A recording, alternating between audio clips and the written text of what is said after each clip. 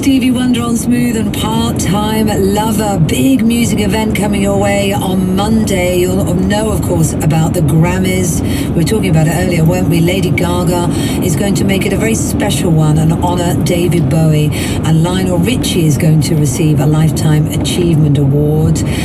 We've made sure that we've got all sorts of pictures that you can have a look at on smoothradio.com. And also all the big moments from over the years. Whitney Houston winning Record of the Year 1984.